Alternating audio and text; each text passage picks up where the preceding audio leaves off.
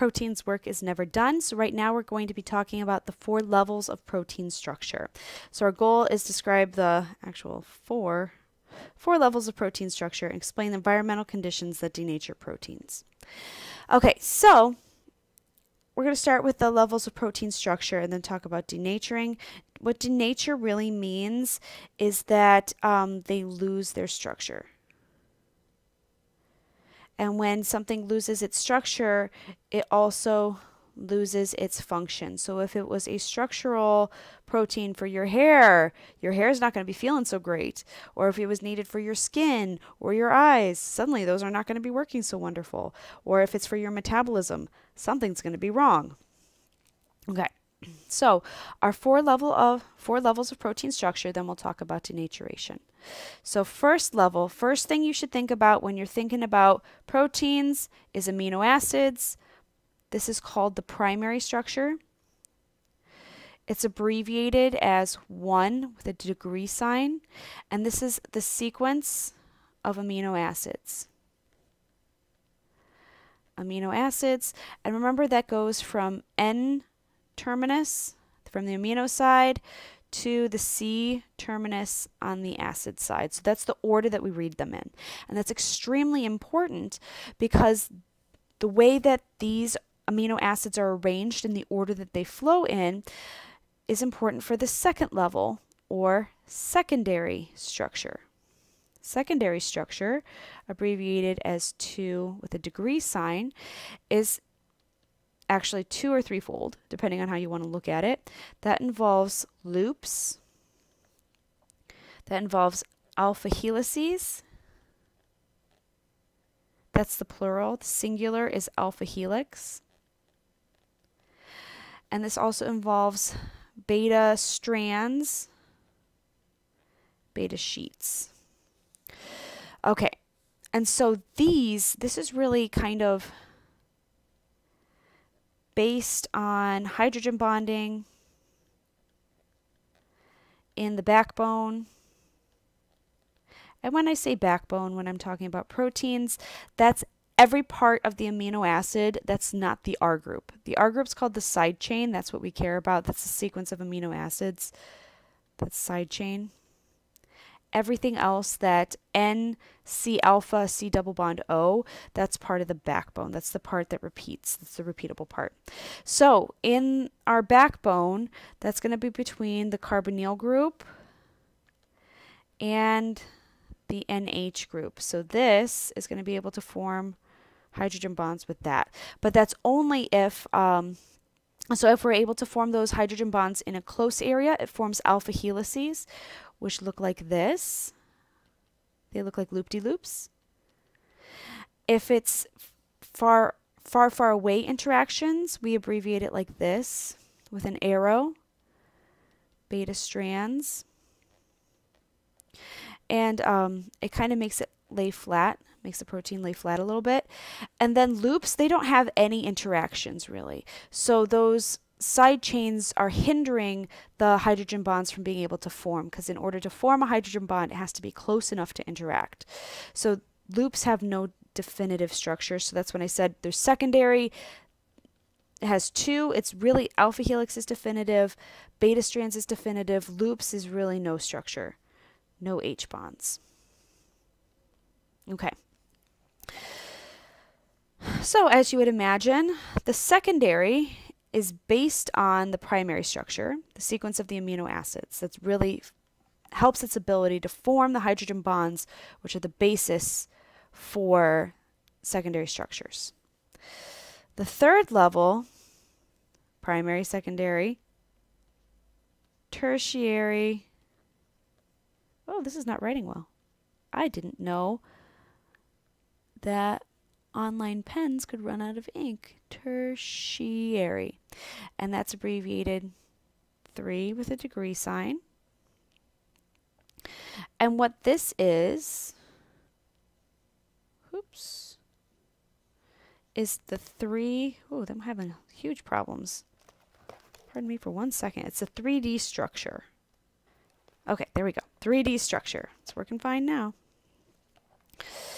Okay, and so this is based on all the total interactions between the alpha helices and the beta strands. So this is more hydrogen bonding, and this also involves the burying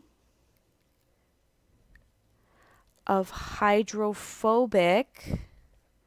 So this word means water fearing. So that would also mean nonpolar amino acids. So some of those amino acids don't like water, so they're going to end up on the inside of the protein away from all the water. When we're thinking about our cells are about 80% water, 60 to 80%. So everything on the outside is going to be water. And if there's any pockets on the inside where chemistry happens, maybe called an active site, that's all going to be coated with water. So those were that would be where hydrophilic amino acids go, water loving, but these hydrophobic interactions, they're going to bury against each other. So those are going to be large, they're going to be aromatic, they're going to be mostly hydrocarbons. So the hydrocarbons get buried. Also, we're going to have some hydrogen bonding. Oh, if I could scroll down. Hydrogen bonding in the between the alpha helices and beta strands. So we're going to have some additional hydrogen bonds here that hold this all together. And if we're to draw this, so maybe we've got some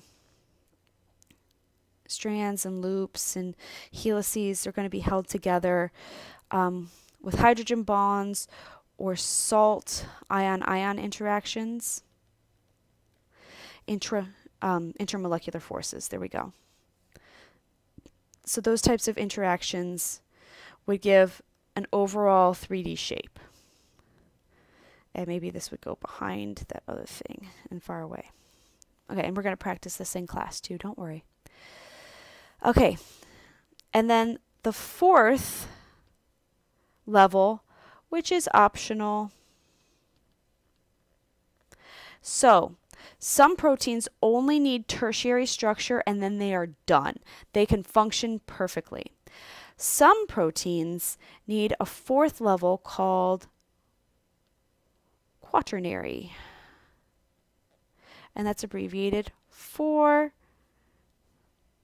with a degree sign. And what this is this is the interaction of two or more protein chains, of 2+ protein chains.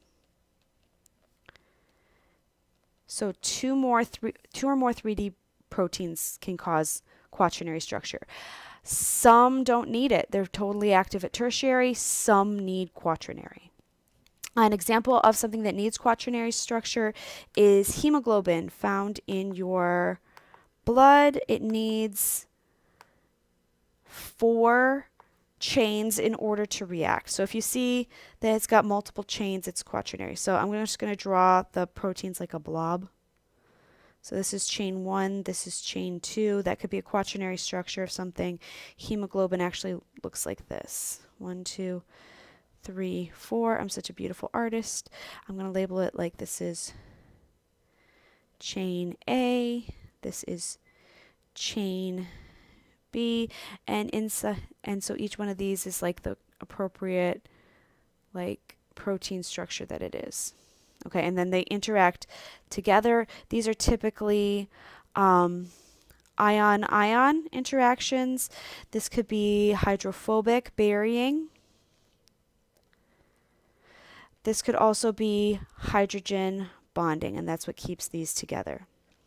And this is based on the 3D shape, the tertiary structure. The tertiary structure is based on the secondary structure. Secondary structure is based on the primary structure. And they're all extremely important. Okay, so the last thing I want to talk about here is I believe that we've described the 4 levels of protein structure. 3 of those are required. 1, 2, and 3 are required. 4 is optional. Explain environmental conditions that denature proteins. So what denaturation means is it basically takes these proteins and breaks them down. So if it had quaternary structure, let me change my colors again. So if we're denaturing it loses its structure.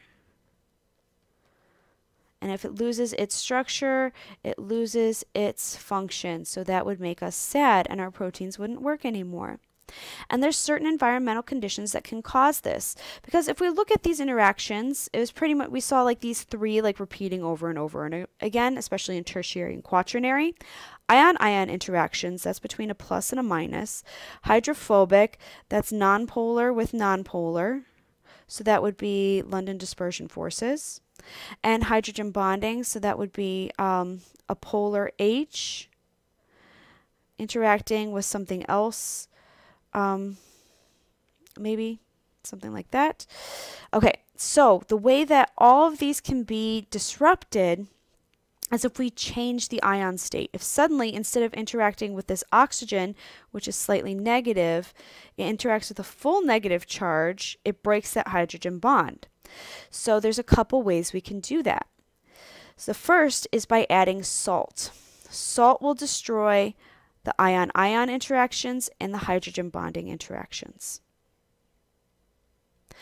Another is pH, because remember pH, we're looking at concentration of H+. That's an ion. So any salt, this is going to completely ionize. This is also an ion. So again, that's going to destroy ion-ion interactions. That's going to destroy H bonding. And then to get rid of the hydrophobic, and it will actually get rid of all of these, is temperature. So that's why when patients are running fevers of higher than 104, it's really a big deal because you're denaturing the proteins. Suddenly their metabolism's not working. Suddenly their brain's not working. Their skin's deteriorating. Their organs are deteriorating. It's a really big deal. And so the way that temperature works is that this is measuring the average kinetic movement, of molecules. So when these things start wiggling a whole bunch, they start acting more like gases. And as we know, gases don't really have intermolecular forces. So more like a gas, which will destroy the ion-ion interactions, the hydrophobic interactions, and the H bonding because there is so much movement that it cannot possibly keep those bonds together and keep the correct structure. So that's really how and why those environmental conditions can really destroy proteins, really destroy a patient. So too much salt, bad. Extreme pHs, bad. Temperature, bad.